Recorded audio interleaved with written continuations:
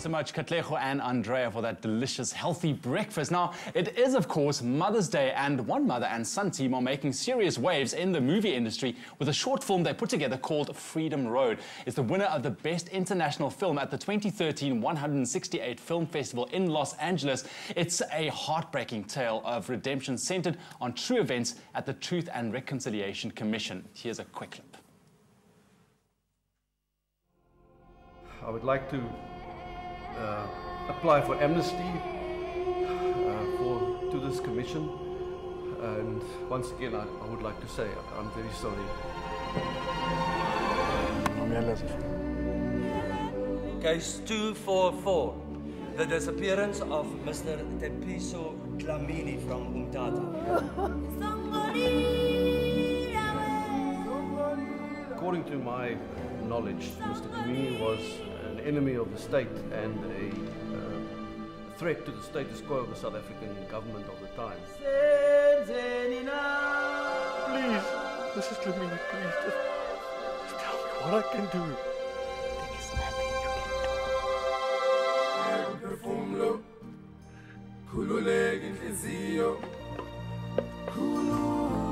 Absolutely incredible. And here we have the duo that's responsible for this masterpiece, Diane and Shane Vermoeten. Diane being the producer and Shane the director. Guys, it's incredible to have you in studio. Also so proud that you guys on a South African level flying this flag on an international scale. I mean, you guys must be beaming with pride at the moment, right?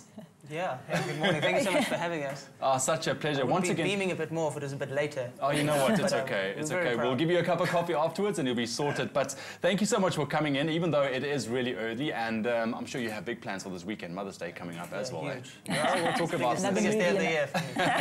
But Diane, let's talk about this movie. Yes. I mean, obviously in light of the elections that took place, you guys did vote. Yes. Yes, thumbs up. Okay. So in light of the elections, it really shows how far we've come. Thumbs up, SA, I like it. How far we've come as a country, where we've been and where we are today. Quickly give us a bit of background. We saw the short clip, but what is this movie about? I think when we were commissioned to do this story, we really have a desire as Media Village Productions, our production company, to tell South African stories. And at the heart, we've always looked for those redemptive stories, stories that show who we are as an African people, what our story is, where we can still go. So part of the verse that we had was to look at what it is that some people think they can buy atonement and forgiveness with each other. And our character was able to go and to realize that there was nothing he could do. And I see the young son, he's still bitter and twisted because Mr. Swanepoel had murdered his father. And some of those horrific stories that came out of the Truth and Reconciliation Commission. And as we prepared, we listened to a lot of those stories. And it was so interesting that some of the people in our staff, some of the younger generation, they didn't even know those stories anymore. And when we started talking, they were going, did that really happen? And we had to keep pulling our young guys back saying, these are the stories of our past. And the staff and the crew that acted in it, Matthew, Mama Sylvia, they all kept saying, thank you for keeping the African story alive. So for us, it was tapping into part of our history, but telling it in a redemptive, positive way, because we've still got a great story to tell. We do, and it's so nice to see that this story was so touching and resonated with so many people, I mean, across the world, let alone South Africa. Now, Shane, I want to ask you, the 160-hour or 160 Film Festival, 68 Film Festival, what exactly is it? How does it work? What was the approach to it? So it works by every year they have a theme, so an overall arching theme. And so for last year, that theme was atonement. And then based on that, 10 days before production starts, they give you a verse you need to base it on. Because it's a Christian-based festival in America. So they give you a verse, and we got our verse, and then you've got 10 days for all your pre-prod, which actually, it actually helps a lot to do pre-prod then. So 10 days and then exactly a week for production, so filming and editing and then uploading, which South African internet, you know, that can take a whole week to upload. That can be the most stressful thing. So, but yeah, we ended up making it time, and I think what helps a lot with the 1 week to produce it is that 10 days you have. I mean, if you plan really well in those 10 days, I mean, it's all, you know, all about pre-production. And if you plan well in those 10 days, I mean, we got reasonable sleep and we came up with a decent product in the end, or something we were happy with. Yeah. So obviously right at the end, you think you're going well, and you're like, oh yeah, day 1 and 2 of production, and then the first 2 days of editing, you're working really hard. You're like, oh look, it's kind of slack off. We do have time to start slacking off, and then 2 hours before you need to upload, you're like, oh, we still got 4 hours of work. Oh, wow, okay. But it got up there just in time. High pressure environment. Now, I want to ask, because I know that, you know, working with family sometimes can cause a bit of ructions, a little bit of tempers flying around. What was it like working together as a mother and son duo? You want to? I'll answer. No, I think it's been lovely working with Shane. I think I've seen him grow up in a family where we've always loved story.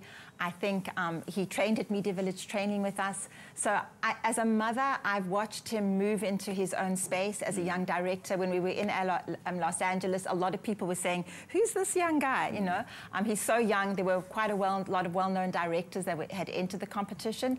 And when Shane went forward, it was like this. He looks a lot younger than he is. And so people were going, who's this? You know, and I think for me, that's really nice. I think seeing my son find his place as a storyteller, as a director is good. We don't often have tempers flying. I think sometimes there's a non-verbal thing that happens. I see, but we've never really got mad at each other. I think we kind of respect each other's space, and we do well on it. I think it's good because obviously on a shoot too, and you know, producer, director, and they can be, and generally most people would step down, but I think you can take it a little bit further when it's your mother. So you can have disagreements and then, you know, sometimes get your way, other times don't. But I'll take it further with my mother than I would with another outside producer. And I think that friction, being able to push further than you normally would, can end up getting a better result in the end. So I think it's challenging at times, but it's also fun. Because at the end of the day, you can then be like, okay, let's chat about it. With a normal producer, walk away and like, I'm never working with that person again. Exactly. Well, it definitely seemed that there's a mutual respect between the two of you. You really understand each other as well. Just quickly, where can people see Freedom Road for those who haven't seen it yet? You can check it on the Facebook page. So if you go, obviously, facebook.com, it's like MySpace, but it's online. Perfect. Cool. Guys. So on Facebook, and it's Facebook/Freedom Road, and the trailer's up there, production stills, everything's there. We've just heard we were nominated for the Durban Film Festival, and last week we won a Chicago Film Festival. I mean, we were nominated. And at Gothenburg, a Sweden Film Festival, Shane was nominated for Best Director again. Wow. So it's making inroads, and it's almost a year later, which was also interesting. It was a year, and now suddenly we're having all these.